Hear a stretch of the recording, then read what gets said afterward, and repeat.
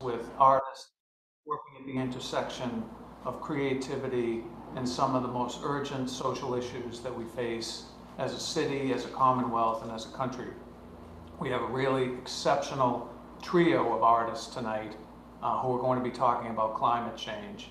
And we're really thankful for all of those who have joined us tonight. So it's now my pleasure to introduce Donna Brown, who is the Executive Director of the South Boston Neighborhood Development Corporation and a generous member of our board and supporter of our mission. And replacing me on this chair in a little while for the conversation with our artists will be Michael Dowling. But first I'll go to Donna. Thank you. So Greg, I'm thrilled to be here tonight, and I just want to acknowledge the backdrop you see behind us. This is Allison's work, and it's so awesome to be able to be right here in front of her work. I can see it on the screen, but I've been able to spend some time in the gallery to see it up close. So I hope folks will actually come by in person and get a chance to take a look at it. The way it's going to work tonight is I'll be asking a couple of questions of our artist panelists. First, I want to let each of them have an opportunity to introduce themselves, and then then they will have a chance to ask each other questions, and then we will have an opportunity for those of you in the audience to ask questions. And you can either put your questions in the chat, or you can raise your hand and we'll let you unmute and put your camera on, and you can join us. And I think that would be a much more engaging way to ask your questions. So unless you really feel like you'd rather just write them out, it would be great if you could raise your hand and join us. So even though it's virtual, Zoom is wonderful, and you can see where I am here in this gallery, but I think we all miss being in person, and it's not quite the same, but at least it's something. So I'd like to start with the three artists, and Carolina, let's start with you. If you could introduce yourself, tell us a little bit about your work and your background, and then we'll move on to Franklin. I missed the last part, but I'm just going to start, and you can interrupt me, and I'll complete my mission. And of course, the lights went off. Give me just a second. Oh, okay, I'm going to wing it. So, hi, everybody. My name is Carolina Aragón. I am originally from Cali, Colombia. I have been living in the United States for more than half of my life. I have a dual life, one as a public artist and the other as a landscape architecture professor at UMass Amherst. And I'm here in my office where the lights don't recognize me as a person. I am here and they turn off. I've been doing art installations for more than a decade now in the Boston metro area, but my work in the last 5 or 6 years has really focused on visualizing the effects of climate change in ways that are easier to understand, approachable, and engaging as a catch-all word to produce experiences that are not so negative. So I have mostly focused on visualizations of future flooding due to sea level rise. And perhaps because of my position in academia, I've been very lucky to work directly with scientists that are in charge of the model so that I can do sort of a direct translation of what flood levels for different areas are going to be. I've worked in East Boston, on the Rose Kennedy Greenway, and currently one of my projects is floating on the 4-Point Channel future shoreline. That project seeks to visualize not only what the future flooding will be, but also sort of begin to present what that shoreline modification is going to be like, how we're going to have to raise the land to protect this area of Boston. I'm going to stop so that there's room for everybody else and I can go wave the lights back on. So I'm going to go. My name is Franklin Marval, and I'm a graphic artist, and I paint mostly hearts. And I'm originally from Venezuela, and I'm been around for, I would say, like around 20 years, and in the United States. And I would say that most of my work is creating opportunities for other people to participate and collaborate. And I run workshops where let's say that I find a way to create a space for other people to participate and work together and embrace that part of people, you know. And when I'm teaching, I also, in my workshop, I create workshops, and sometimes I take it to high schools and communities and all that. And when I do that, I try to work with materials that are like, I have my props with me, my little guides, and they are like boxes that end up on the trash, but we always find a way to create and using elements that are gonna end up on the trash, just to create like a little bit of awareness about that. So that's who I am, and I'm gonna pass it to Allison.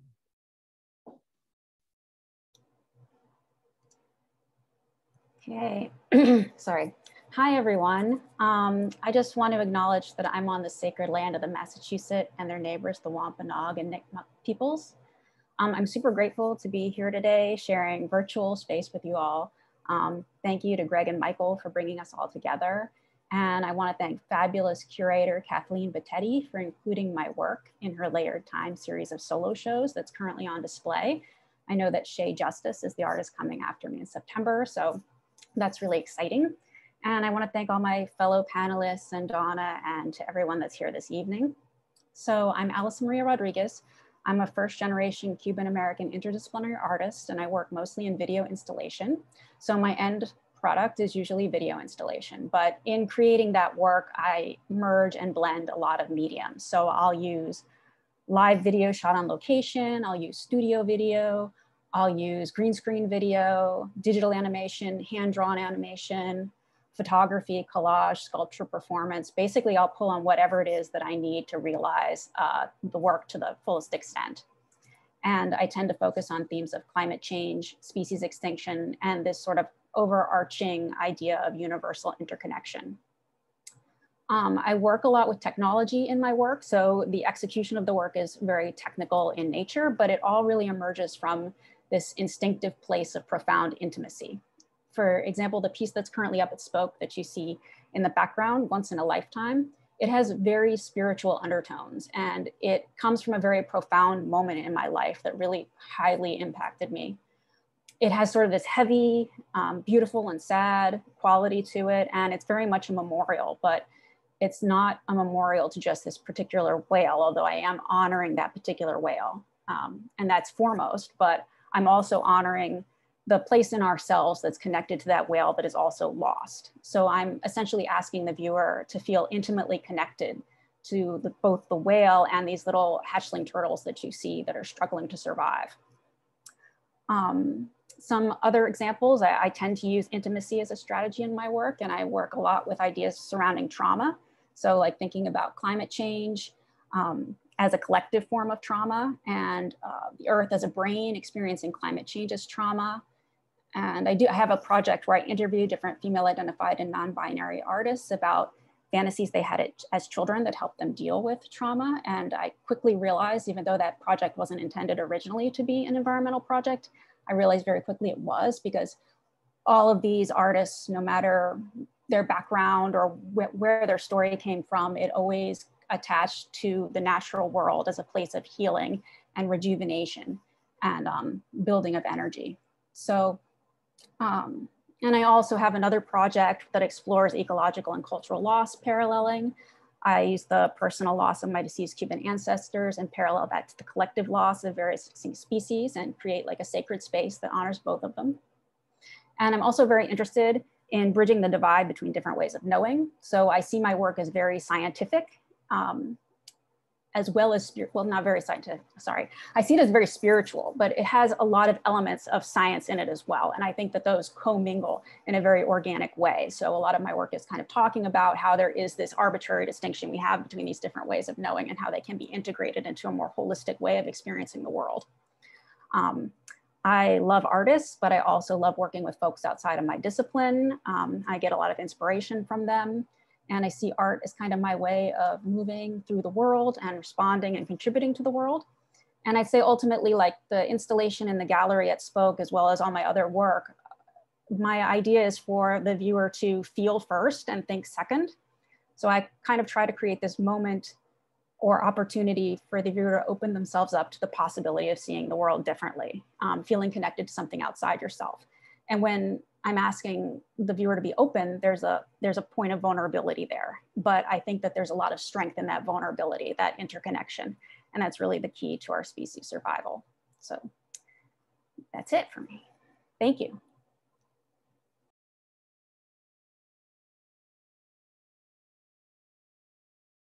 But let's go back to Carolina. I'll let her start with that. The first question is, you know, artists have always wrestled with humanity's relationship to the environment, and it seems like, you know, in recent years, in the last couple of decades, there's been even more focus on art and the environment and climate change, and I hope there will be more, because I think, you know, it is our existential issue right now. Even though with COVID, I think there's been some diversion from that focus on climate change, but I think we're going to circle back to that and humanity's relationship with this planet. So I'd like to ask you, you know, how do you see yourselves in the continuum of artists who have addressed this issue of the environment and climate change and human beings' impact on our planet? And Carolina, if you want to start, that would be great. Thanks.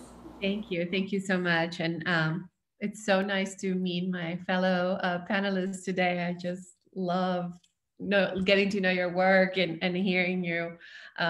It helps me also think about this question. I think from my perspective, it's all about grappling with our role and our emotions as humans in our world, and dealing with very difficult, very hard and sad realizations, right?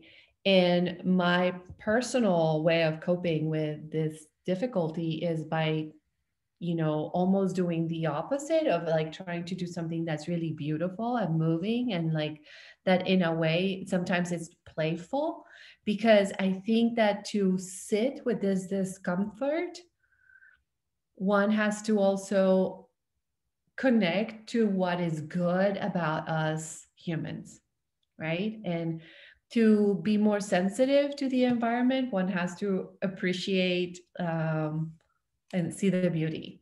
And so, you know, as you talk about the continuum of climate work, I know that for me, it is definitely purposely not about trying to make people feel bad, yet being very straightforward about the news that I'm trying to deliver, right? So I try to be accurate in the projections, and just sort of that honesty. There's beauty in the honesty as well.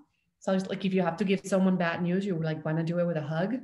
And I think that continues to resonate with me as an artist, the sense of how do we, like, first, do we even understand what's going on, right? And most people still don't, and that's okay. I mean, you know, that's why we need artists, right? And as Allison mentioned, the multiple ways of knowing. Do we know through our body? Do we know through our senses? Do we know through our feelings? And how do we know? What does knowing mean, right? And ideally, for me, I'm trying to ask of my artwork to try to do more. I don't know what that more is, but I'm leaning into that discomfort of the frustrations of it could do more. What is it? Does it really do? And just sit there, because I know that it is necessary as a emotional processing of what's going on, and a lot more of discovery of how we can continue to grapple with this issue. And I'll let my fabulous panelists take over. So, well, listening, I mean, paying attention to what you're saying, Carolina. And I mean, this is the first time that I see you, and I listen to your words, and I think and when you mentioned what could we do more, right? And I stood with that question, and I think yes, we can do better. And I would say, like, last week, I was like, for the whole week thinking, I think we can do better. I think we can do better. And at the end of the week, I was like, I don't know why I'm saying this, but I think we can do better. And now when I listen to your question, I was like, yes, I think we can do better. It is just, and by just thinking that way, and I get to know you guys, you know, I get to be here with you guys, and I have the opportunity to work with Allison in the past week, and getting to know her, and we've been working on a project on the old colony, and we've been running workshops, and we get to know each other, and to answering your question, it's like, yes, we can do better, and we can do better when we meet with other artists, and I know other friends, artists that they're making jewelry out of cardboard, and they are beautiful, you know, and I have another friend. This artist that I mentioned is called, her name is Emma from Dorchester Art Project.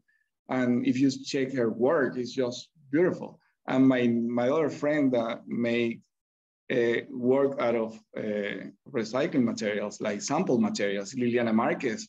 And she created these beautiful artworks out of sample materials that goes to the trash. Things that architects work may use for just to show. And she's doing this beautiful work, and then you go like, yes, we can do better. And there is another artist that is in my same studio building, and her name is Catherine Amermet, and she made this beautiful jewelry too, and out of foam. And then when you look at it, and that's not foam, that's jewelry, that's beautiful, you know? And I think when we are on this mentality, and this way of living, and you're gonna meet more people that are in the same way. That, I mean, and I think we're gonna get better. We're gonna be better. You know, things are gonna get better. And I think that's a way to be. I think we need to be on that stage, open to connect with people, open to explain things, and also not just to explain, just to pay attention to what people are thinking, you know? I think that's the most important part. And then connect, and then move forward together, you know, like paying attention to our environment. And I think that's answering the question. I think that's a way to move, to keep going. And we all wanted to keep going, right?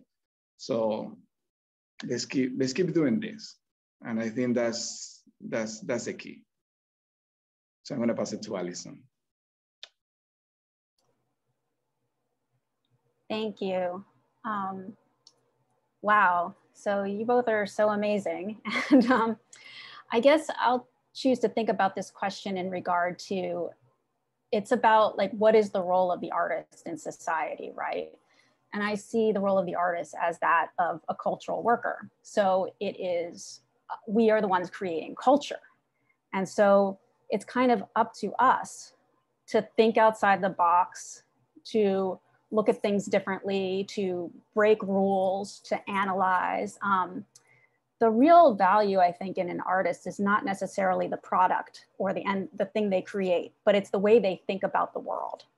And I had a friend once tell me that if you never make another thing in your life, you'll still be an artist. And I want to make a lot of things. But her point is really significant, that it's about how we engage with the world and how we work with the world.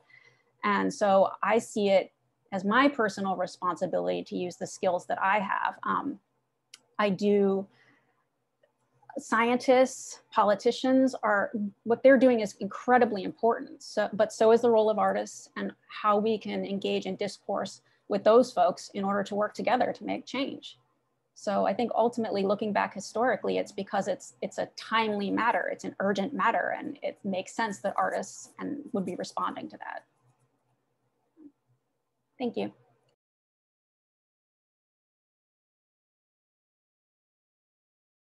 Enough, but it's such an important question, and it's, you know, what kind of support do you need as artists to continue your work besides funding? Of course, I think we all know that, but what makes a difference for you as an artist to keep you going in this work and to help you, you know, expand your work and make people more aware of your work?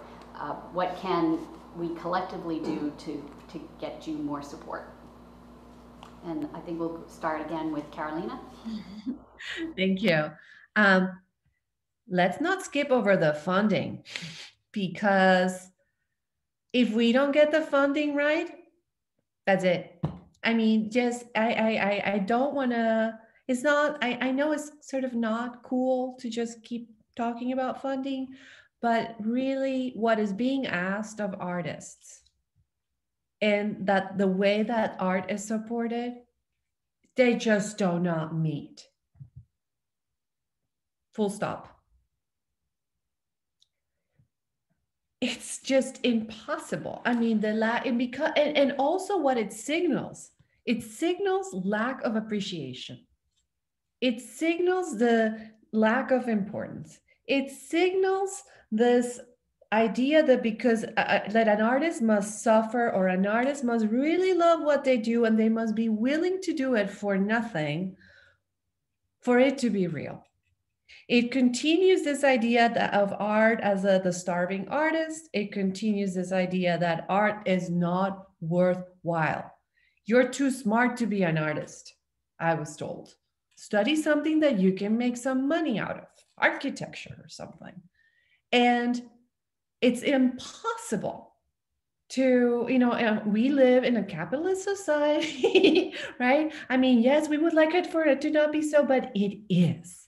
Right? And there's signaling that goes with it. So, oh, well, you find your own funding, you write your own contract, you go get your own permits, you go battle people that have a full-time job, benefits, blah, blah, blah, whose only job is to make your life harder while you do this as an artist. But we really appreciate you. Like, do you? And so, I don't know. Yes, I'm sorry. I will just get stuck on the funding, because it is, if we had better funding, we would do better work. We are overextended all the time. And I am super privileged. This is my office at the University of Massachusetts. I cannot believe it. Right? That's how I can like take care of my kids and all of that. And I see myself as a public servant. The taxpayers of the state of Massachusetts pay for my salary, and it is my job to do well by them. And I try, you know, and I'm trying to be the best teacher I can and all of that, right? And I'm using computing research just to fund my artwork, because fine, we need more art in the world, whatever hack it takes. But yes, I think it's just really important to acknowledge it and speak about it openly and shamelessly. We're not less of an artist because we talk about not being properly funded. That's my rant, sorry. I don't disagree with you. Franklin, you want to weigh in on this too? Yes, please. Yeah, I agree. And I have to say that funding is very important. And I would love to see proposals written this way. Like, okay, let's say this grant is gonna be for $10,000. And let's say the artist is gonna get, I don't know, 50% of the number for the project. And let's say budget is gonna be 5,000. But if you don't spend it, and then if you use for your project or research or whatever for your, if you use existing materials, and if you repurpose material for your project and you get what, I mean, if you deliver what you say by recycling and reusing, you can get the full amount of money, you know? And I mean, it would be nice. I mean, this is hard because not everybody is gonna say, yes, let's do that. You know, because I have to, I mean, I like when I go to the store and to get paints and to get paintbrushes and to get canvases or I can name my whole list for hours, but it's like creating a better structure. Okay, so make it work, look around, and use what you have around. You want the color red, so let's make the color red with what you see around. I mean, it's gonna be harder if you are teaching how to paint, right? But I think, I mean, I think worth a try, you know? I think if we talk a little more about what that means, I think it can be a very good way to move forward. Like, okay, let's not make it that easy. Let's work. Let's create the tools. Let's create the colors. Let's create the elements that we use for our art with the things that we find around. Like, I mean, I don't want to tell a realistic artist to paint a beautiful portrait with a box, right? But if we start that way, I think I think there is something there. I don't know.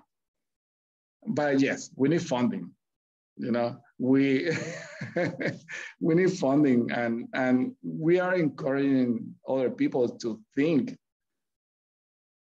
keeping in mind the world, you know. And I think it's like, I mean, at the same time, I'm thinking of what is going to happen if we create projects just by thinking this way. But I mean, I'm going to take this one home. I'm going to think about this. I think there is something there. But yes, I'm taking this one home. I'm gonna think about this part, and I'm gonna let Allison go. Thank you both. Allison. Wow. Am I on now? Okay. Yeah, so I'm gonna agree. I think thinking about the three things that are all interconnected that we need, it's like funding, cultural value, and collaboration, I think are three things that we need. And the value is related to funding, because I think as artists, our practices just are not valued in the United States in the way that they should be.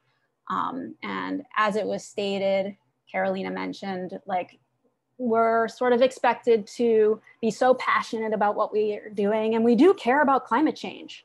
So, but also, you know, we care so much about this issue that we should be volunteering.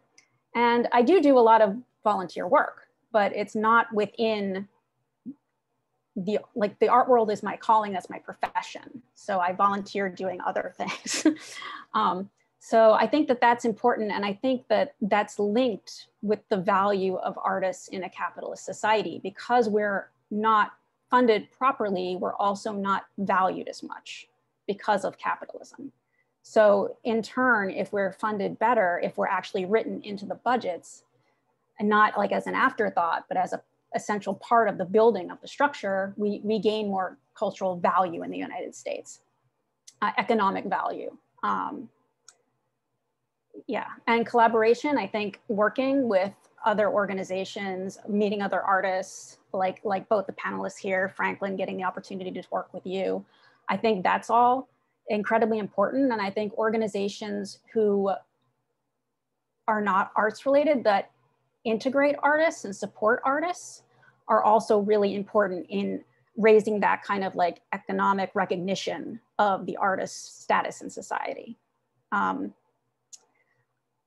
For example, I did a fellowship a couple years ago, and the head scientist at the research station brought me in just because she wanted an artist to be having dialogue with the scientist. She wasn't like really expecting an end product. She just wanted that kind of communication to be happening. And so seeing value in those sorts of things when organizations recognize that and build artists into their teams, it increases economic value and our potential to be funded. But yeah, funding just can't be skipped over because it's really the biggest one. Thank you. I think it's great that you also brought up collaboration, because it to me that's something that you know, in my work it's mostly around affordable housing and economic development, and the issue of climate change and climate action, as someone who lives and works in South Boston, has become more and more important to me, because South Boston, for folks who are watching or may watch this later, South Boston's this peninsula. We're surrounded by the ocean here, and yet it's a neighborhood that historically really has not been a tree huggy green kind of place. It's been a real for a long time blue collar working neighborhood, working class neighborhood, and its history has not, there hasn't been a priority for gardens and parks, even though we're blessed to have, way back in our history, folks who did set aside these amazing spaces along the South Boston waterfront for parkland and for beaches. But now we really, as a neighborhood, have not focused on planting trees and mitigating climate change and facing this fact of rising sea level here. And so as a group of nonprofits here in South Boston, we've been trying to collaborate, and Michael and I have been colleagues for a long time here in the neighborhood, and I really wanted to work with Medicine Wheel Spoke as an arts organization to find ways to engage people around this issue of climate action, and to reach them in a different way than as an activist. I feel like sometimes we're really preachy, and that turns people off, or they just feel so overwhelmed by the topic they don't know how to engage with it, they don't know how to think about it differently, and to take some of the political baggage out of it and get people to think about climate in a human way, but in that relationship to the environment. So it's really gratifying me to have you all here, and your optimism is just amazing and wonderful to see. And I feel so privileged to be able to be here and engage with you all, even if it has to be on Zoom, to talk about this issue. And recording this tonight means that it's saved so that people can engage at this level with us, even if they're not here with us this evening. And as you all probably know, it's a beautiful sunny evening here in South Boston. So, and those have been rare with this July weather we've had. So it's great to have it recorded. And I think that is one of the advantages of Zoom, is that we have that ability to save this conversation over time, so people can look at it later, and even if they couldn't be here on such a lovely evening. So I want to introduce Michael Dowling from Medicine Wheel Spoke, founder of this organization, and we want to give the artists a few minutes. I don't know, Michael, do you want to jump in now? Or you want to give the artists a chance to ask each other's questions first? I'll jump in now. Hi. Okay, so you can ask them a question, and then we'll let them ask each other questions. How's that? No, I just want to thank Donna and Greg, and these three. I have to put my glasses on so I can see myself on the screen and see everyone else. I am so humbled and so honored to be in practice with the three of you, as artists who really believe that art has the power to invite people to locate themselves in all situations in life, right? And the easy ones, and perhaps the more difficult ones, like climate change, right? And each of you, your practices and your work is so compellingly beautiful. And I think, in listening to people talk about funding, one of the things that people didn't mention was, we're not making commodities as artists who are practicing the way that we are. we really are providing services, and they're human services.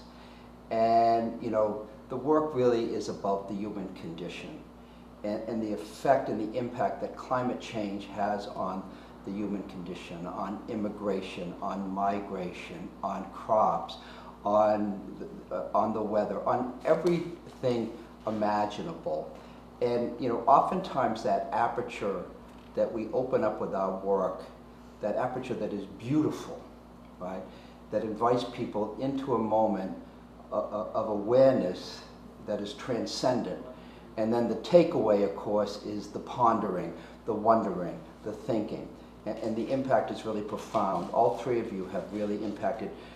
Carolina, I don't know your work very well. I'm new to it, but I feel we have an affinity that is beyond belief. So I cannot wait for us to connect. And Allison, living with your work on a daily basis here at Spoke has been just phenomenal. And Franklin, I think all of our work, I love that we were talking about spirituality as part of this, and restoring the spirit of our connection to things, right? That interconnectedness that Allison so beautifully talks about. And, and more love is okay, right? And I think, Franklin's message that all of this work is so deeply based in the need to love ourselves, to love each other, to love the world that we live in, right? And to honor that and to invite others through cultural action, right? And I think Allison's comments on inviting people to take cultural actions in their life, whether or not she produces another piece of work, is really what is going to change awareness around issues like climate and really invite people to be on board. I really think each of us are like acupuncturists for the earth, right? Is that we find a topic or a hot spot and we put art there, and the vibration of that art changes that place. And so when people can come to it anew and they can appreciate and see more clearly their own impact on it, and they're invited then to take cultural action. So this is very, very, a little bit overstimulating for me. I don't want to talk too much because I'll take up all of the time, but I'm so honored and just would love just to hear a little bit more about, specifically about climate in Boston and the power of art to really make us as a people reflect on that. I guess we'll keep the order. I'll go. So to rephrase, did I hear you correctly, Greg? The climate in Boston for art, for receptivity to the kind of work that we do. I don't know if that was his question or not, but I have seen it evolved. When I first installed High Tide, which was my first project, when I was just like, oh, and this could also be about climate change, the Boston Climate Ready report hadn't been made public, right? And so it's really been interesting, to see the vast, I happen to be connected to the regional planning and the city planning world, and sort of become very aware of these documents and then talk to these people. But it's like in 5 years, that landscape change, we went from is climate change still going on to whoa, now we're building these walls, or now we're having to redo all our shores. What?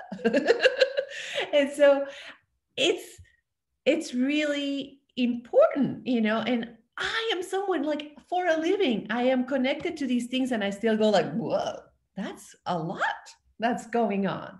And I feel the sort of need, or one of my roles is to put this out in the world, right? And that's another artist superpower. We, have this capacity through our work to reach a lot of people with a tiny budget. Imagine if we were an actual marketing, right?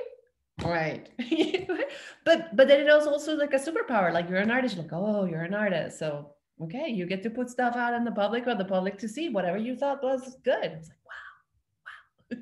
I don't need, So I think it's increasingly important. I think also as artists, or at least my experience has been, I get access to places that if I didn't call myself an artist, I would not have access to meetings, to information, to knowing.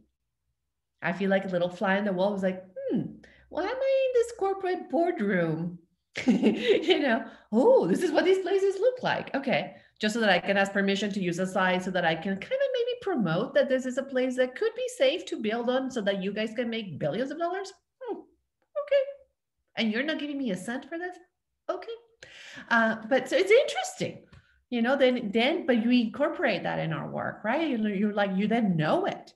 You have a view of the landscape of what's happening in town that maybe not everybody else does. So I think we should also be very, and I think we are in tune with that, right? Like, and leaning into that discomfort seems to me like my mantra for the last 3 weeks. So like, this doesn't feel right. What is it about it? And not let it go, you know, begin to question the how to do more, or why is this bothering me? And then being okay talking about it instead of just saving it for later. So I think the climate for climate art, if that was a question, and maybe it wasn't, and I just went off in a tangent, I think it's good because there is a lot going on. There's a lot at stake. And I think we should always remember that a lot of these decisions, most of these decisions, are decisions about what to do with our taxpayers' dollars. And we all have a voice on how this money is being used. So I think the more people are informed and the more they're connected to their feelings and place in the world about it, the better. And I'll stop. Thanks. Wow. So yes, I've been in those places when you are getting invited to places and you go like, you're here for a reason. You're here for a reason. You are here because you are able to do things that they don't know. And it is, wow, it is true, you know? And I've been thinking about this just now. Like, it's not like I grew up thinking like art is a power. No, this is something that I get to know right now. And because, I mean, when we grew up, we were like, okay, art, okay, what else, right? And yeah, there is a lot that we can do, right? Imagine, like you say, like imagine with funding, with a whole marketing office on your side, you know? Yes, funding is important. And how I saw a question, a message from Kathleen, and say funding and affordable space. I'm about to maybe losing my space right now. So I think it's very important, but that's not what I want to say. I mean, what I wanted to say is that the reason that I'm working with Allison today is because thank you for Medicine Wheel. I mean, without, they're giving us funding to do this project and to work. So thank you for that. And we need more people like Medicine Wheel around, you know, advocating for artists, advocating for humanity. So we need more of that. And I think, and that's good. I think we can do better. We're doing better. So I'm going to pass it to Allison.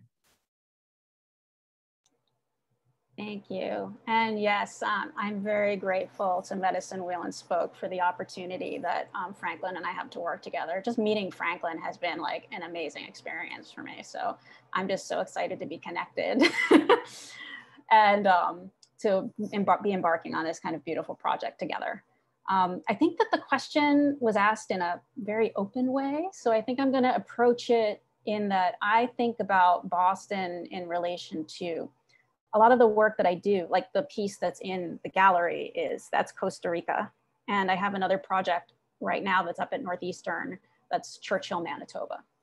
And I see when I'm in these spaces, the connection to Boston. I feel that interconnected energy. And so when I bring those pieces here, this is their home in a way, you know, this is part of, it's all interconnected. So these spaces kind of make evident, I think, it's like if you can feel connected to the far north where you've never been, you know, how does that make you feel connected to the place that you're in right now? I'm working on a piece for later this year where I'm projecting imagery of the Hudson Bay, which I was told within 20 years, there would be no ice on the Hudson Bay in July. And I'm projecting those waters onto ice from North Adams, kind of showing that interconnection between places, that the water there is relevant to the water here. So that's kind of how I think about the work that I do in relation to Boston and site specificity. Yeah, I think that's all I had for that question. Yeah, thank you. Ask each other questions. If anybody wants to jump in, you know, Carolina, if you have a question for either of the other artists, you get to go first. Oh goodness.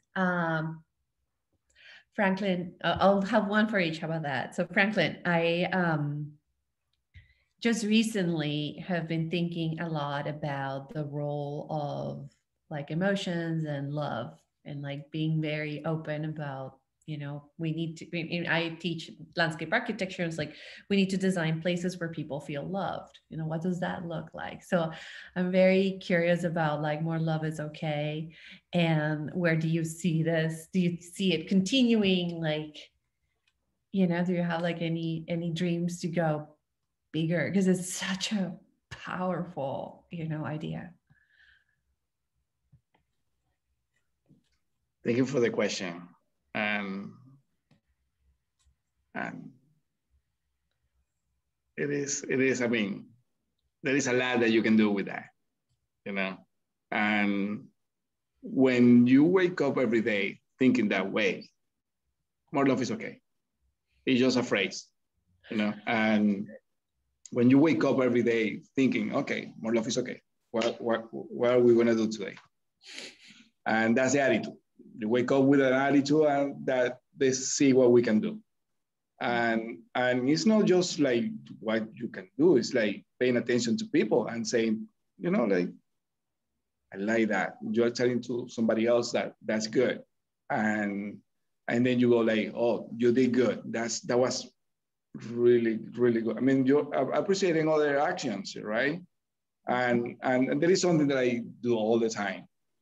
And I'm not gonna say that I'm perfect. I'm not perfect, but I want to get better. That this is me wanting to be better, right? Every time that I say that, it's because I want to be better, and there is a lot that I need to make it right.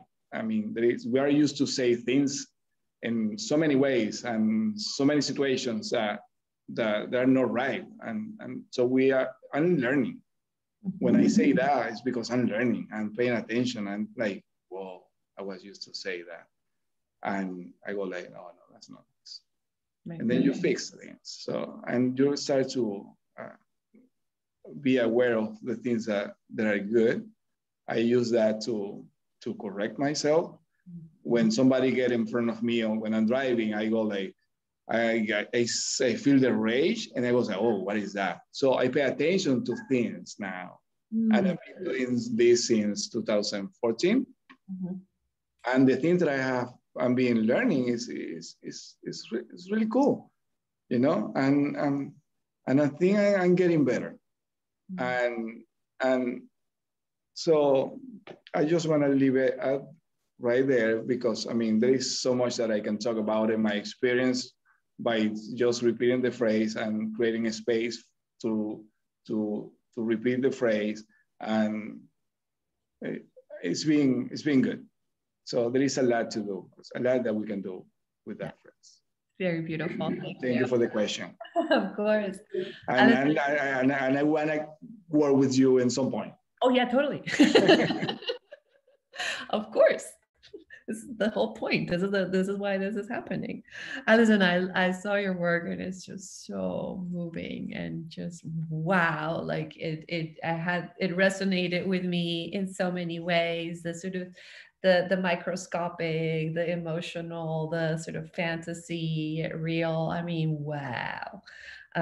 So you know, I am curious, you know, because I've never worked with video, but you know, I'm at like the most basic video level, which is just like the blinking shiny light. Like I'm at the cat, which is like, you know, it's like, I like it the twinkles. I love it.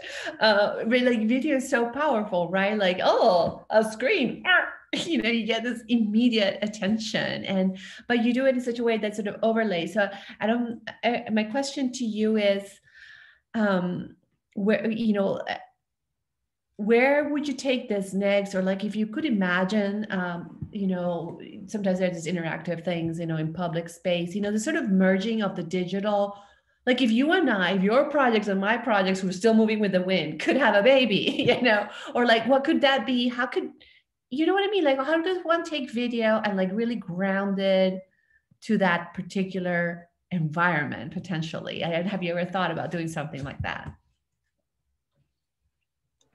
Thank you so much for your kind words. I mean, I'm such a fan of your work too, so that really means a lot to me.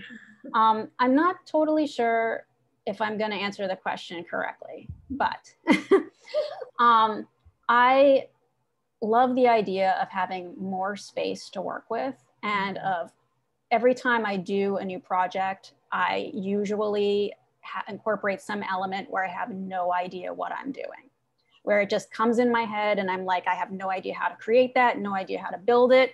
Let's go, I have a deadline. So it cannot be Googled. Yeah, and it's lots of tutorials and stuff like that. But I like creating structures that I project on or work with light and structure. So whenever I have larger spaces to work within, I like building a whole experience for the viewer. So I will work with monitors, I'll work with actual lighting effects, with projection as both image and light source, and also with structural components that create sort of an immersive kind of experience. And I could see our work doing that together. Wow. I love it. I love it. Thank you. Thank you. Do you have questions for either of the, or both of the other artists? Yeah, that's me. So I'm not sure if I have a question, because going back again with the funding, without funding, can we work together? I mean, I would love to work with you guys. I mean, I'm working with Allison right now, but I want to work with Carolina. And I mean, this is, for me, it's a little complicated because there is a lot that we can do when we work together that I think we don't need money. And I'm gonna say that, but there is so much that we can achieve and then get money later. I will say, yeah, I'm gonna leave it at that, you know? But I spend a lot of time thinking about that. But at the same time, I need to pay my bills. So I have my loops going around, and I really hope that we can work together at some point. I'm talking with Carolina and working with Allison right now. And I wish I can keep working with Allison and doing everything that we've been talking about. And with Carolina, I saw your work for the first time yesterday. And I was like, I was like, I like that. That's clever. So I want to keep seeing your work. So if I see funding around for you, I'm going to redirect that toward you. So that's all I'm going to say. Thank you. Thank you. That's okay. Do you have questions for Carolina and Franklin, or either one of them? I don't know how much time we have, so I don't want to take up all of it, but I am curious. It's kind of a fairly generic question, but we work with a very heavy topic. And I get asked that question a lot about how do you manage not getting depressed working with such a heavy topic. And I respond often that it's how I deal with such a heavy topic. It's how I process it. It's how I move through the world. It's how I survive, is by making art. So even though I do create art with the viewer and the experience as the ultimate goal, it's also, there's a very selfish survival mechanism in there for me as well. And I'm curious how you both think about that, as well as maybe this is kind of vague, but that in relation to process, I suppose, like when ideas catch you and how you move with them. It's a very kind of art process question. So take it however you'd like and don't answer if you don't want to, but I'm curious to hear. I can go because I like to talk. It's the first time that I have been in a panel where this has been openly discussed, and it is the first time that I've heard a fellow artist say what I say. This is how I deal with it. This is why I do this kind of work, because it is so overwhelming and it's so sad that this is the only way I know how to cope.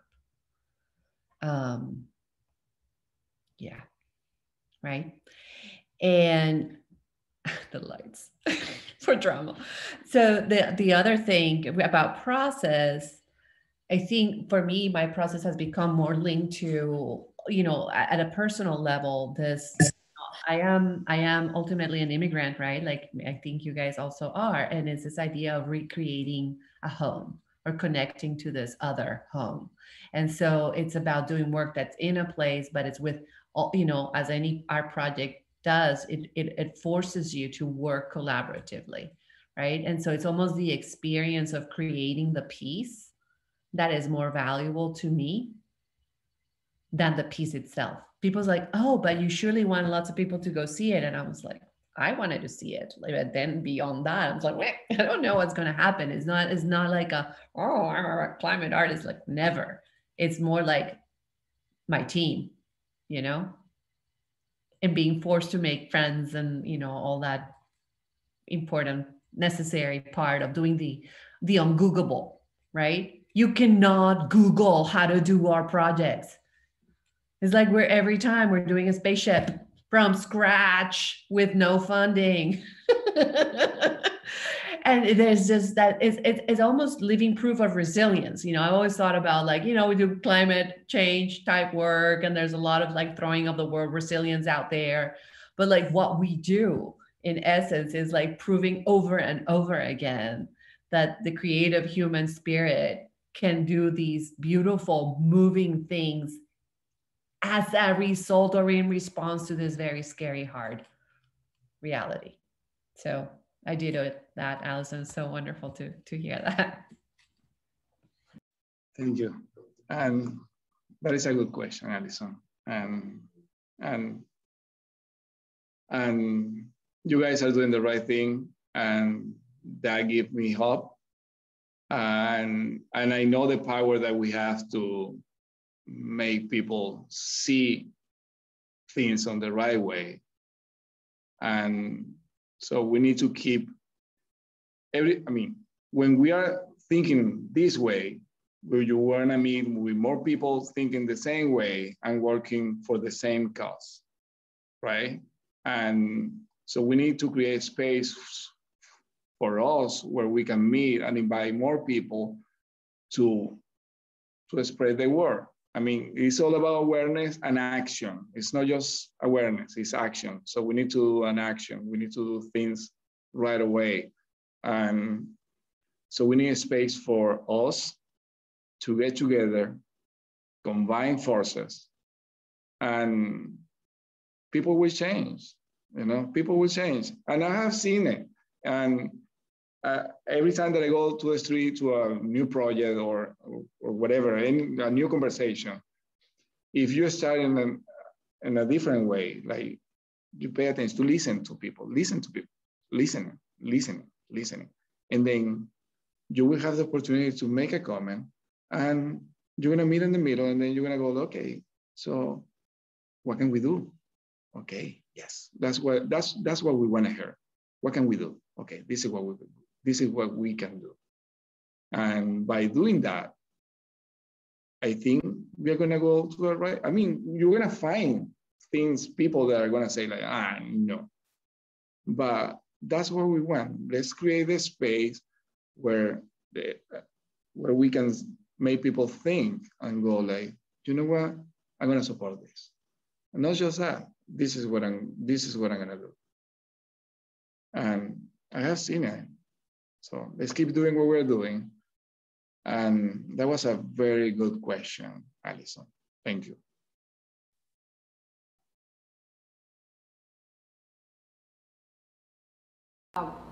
just about run out of time, so thank you all so much for participating tonight. This was amazing, and I think two catchphrases stick with me. One is artist superpower, which I love because it's so true, and the other is we can do more. So I think, you know, I'm going to leave it at that, and thank you again for spending the time with us this evening, and we can all do more, and we will do more, and that's it. So I hope you all who didn't get a chance to be here in person enjoy this when you're able to take a look at this interview tonight. Have a great evening. Thank you.